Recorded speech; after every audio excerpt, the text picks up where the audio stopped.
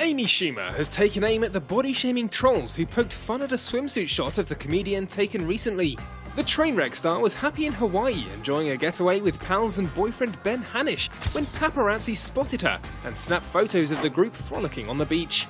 Amy wasn't bothered by the shots of her in a black one-piece bathing suit surfacing, but she was more than a little hurt and angry by the insults anonymous social media users hurled at her and the images.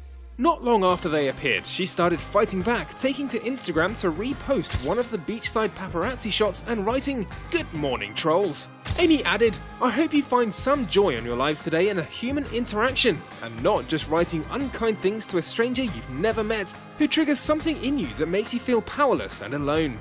This is how I look. I feel happy. I think I look strong and healthy, and also like Miss Trunchbull from Matilda. Kisses."